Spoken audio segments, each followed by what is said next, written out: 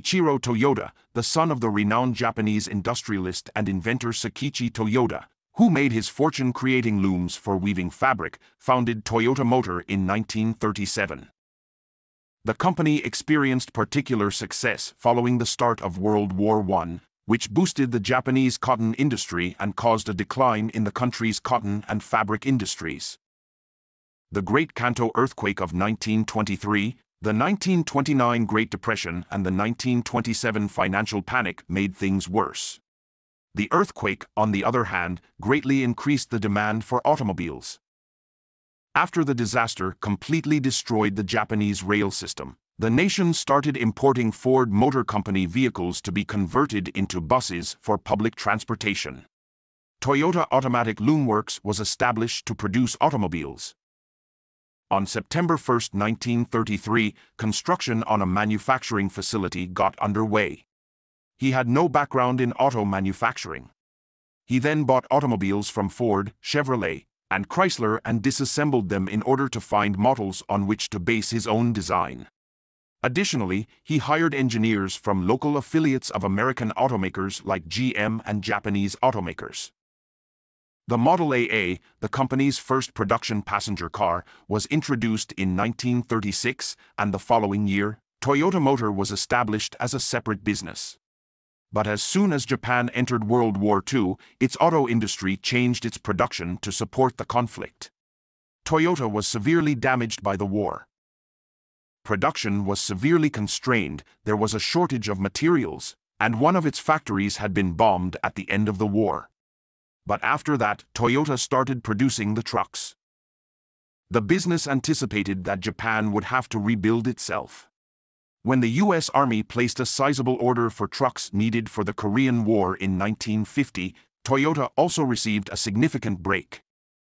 Toyota increased monthly output from 650 to almost 1,000 vehicles. Toyota slowly reinvented itself, but it soon realized that in order to survive and develop over the long term, it needed to reach beyond Japan. And to do that, the automaker turned to the enormous and quickly expanding American market. The 1950s cars, America is best known for its enormous automobiles, like the 1958 Ford Fairlane Skyliner and the 1957 Chevrolet Bel Air. However, the sales of compact cars were increasing, and nearly all of them were European, as noticed by Toyota executives. The business believed there was room for its own, relatively compact vehicle. In Southern California, a former Rambler dealership was converted into the Toyopit Crown sales office. However, Toyota's newly hired American staff foresaw the disaster and the Toyopit Crown turned out to be a failure. The Crown's design was intended to travel slowly over Japan's poor roads, which was its first flaw. However, the vehicle wasn't made for American roads, where vehicles could travel at highway speeds of 60 miles per hour and were smooth and new. In 1958, Toyota sold 287 Crowns. In 1959, sales more than tripled, but the company quickly pulled the car off the market and reorganized. However, Toyota took its understanding of the American market seriously and started creating automobiles with American consumers in mind. And it succeeded. Toyota ranked third among American import brands in terms of sales by 1967. In order to create vehicles that best suited the preferences of the American market, it established a design studio called Culti Design Research in Southern California in 1973. That organization now has 2 offices. While the Ann Arbor office creates designs for production vehicles, the Newport Beach, California studio focuses on concept and advanced designs. The oil crisis of the middle of the 1970s, which caused customers to rush out in search of fuel-efficient vehicles, also gave Toyota a boost in the U.S. auto market. The business became the leading import brand in 1975. It was the first import brand to sell 1 million cars in the United States in 1986. It has continued to be one of the best-selling items ever since. Their automobiles lack the style and heritage of their American and European rivals. However, Toyota and other Japanese producers provided a unique combination of affordability and dependability. Toyota's manufacturing philosophy, which has gained recognition throughout the automotive industry and the larger manufacturing world from the very beginning, was essential to achieving this. Toyota emphasized the value of productivity in its manufacturing facilities. Waste and inconsistency were released from plants as much as possible.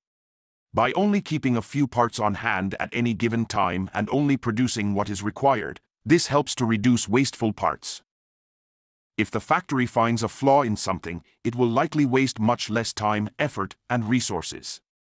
As Toyota's sales increased, consistency and dependability became its competitive advantages, and the Toyota production system may have gained the most renown globally.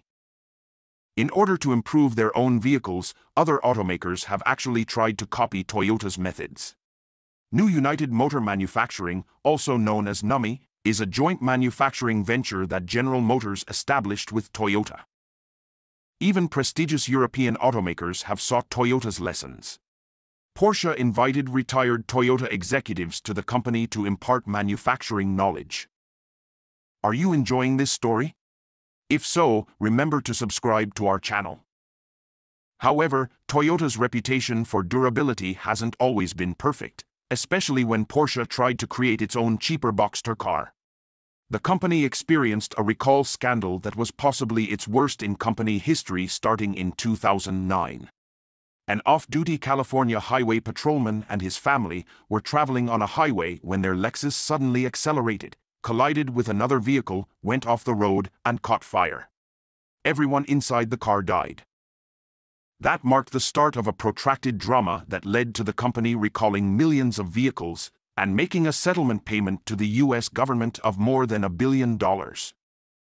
Toyota was involved with the Takata, a Japanese supplier, faulty airbag scandal just like many other automakers. The perception that Toyota's products are unsafe, however, is not a persistent challenge the company faces today.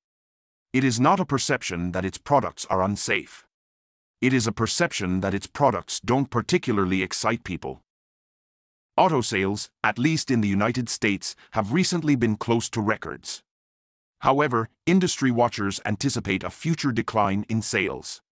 The excitement surrounding autonomous vehicles and competition from other modes of transportation pose another threat to Toyota, and in fact to all automakers.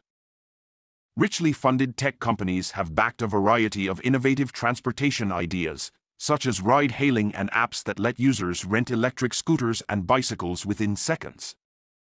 Although the majority of these concepts are still in their infancy, investment is being drawn to them quickly. The established automakers do not want to fall behind. To be fair to Toyota, it has made a lot of innovations throughout its long history. Toyota introduced the Prius, the industry's first hybrid vehicle in production, in 1997. One of the earliest examples of what we now refer to as a crossover was developed by Toyota as well.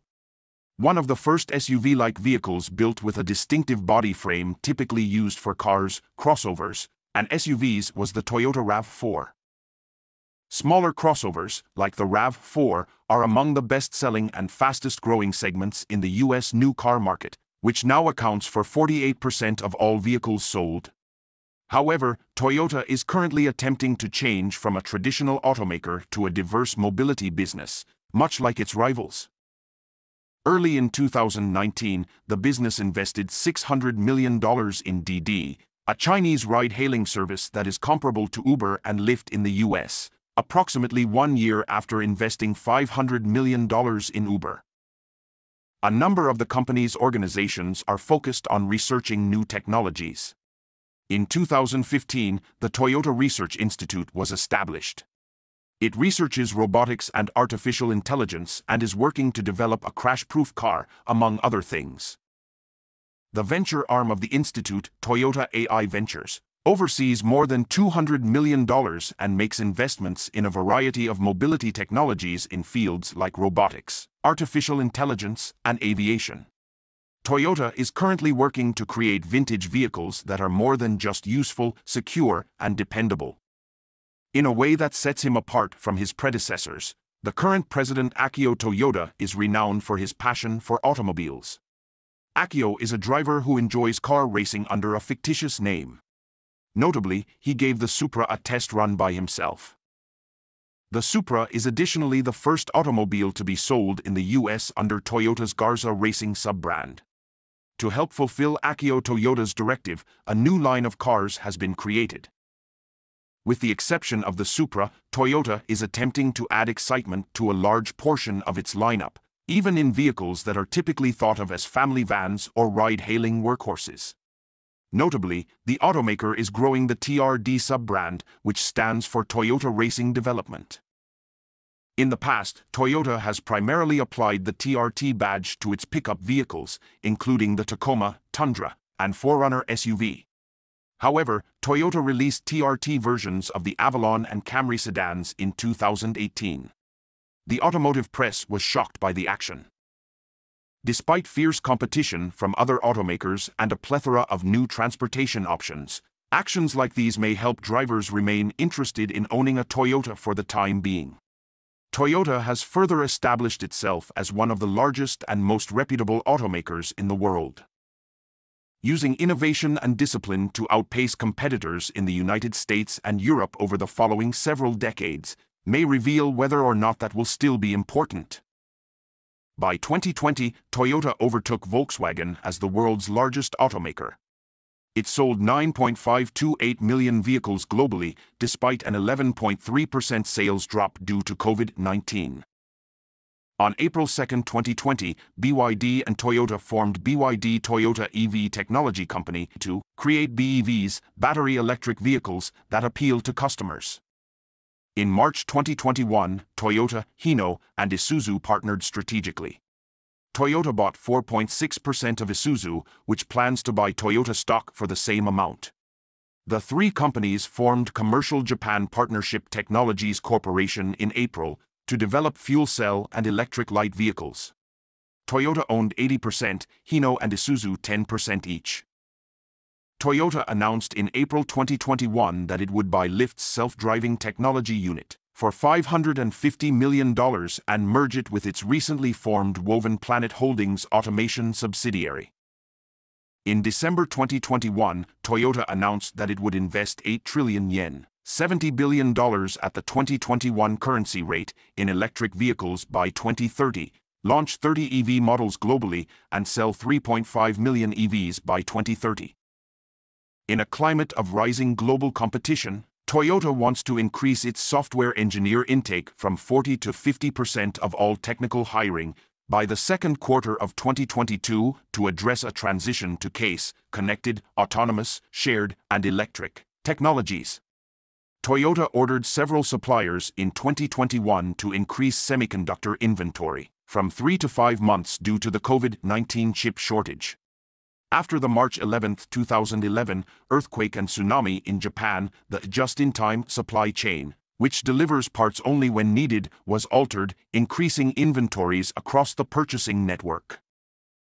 In March 2021, Toyota's inventory turnover time was 36.36 days, up 40% in 10 years. Toyota pledged $5.6 billion in electric vehicle battery production in August 2022 and increased investment in its Greensboro, North Carolina plant. Koji Sato became Toyota CEO and president after Akio Toyoda retired in January 2023. The company's founder, Rizaburo Toyoda, is Akio's great-grandson. Sato ran Lexus, Toyota's luxury division. The new policy takes effect April 1, 2023. In conclusion, it is fair to describe Toyota's business a one-of-a-kind success story. That's all for today. Which Toyota model is your favorite? Tell us in the comments section. We'll be back next week. If you enjoyed this video, please leave a like, share, subscribe to our channel, and turn on the notification bell so you don't miss anything. Thank you very much for watching. See you in the next one.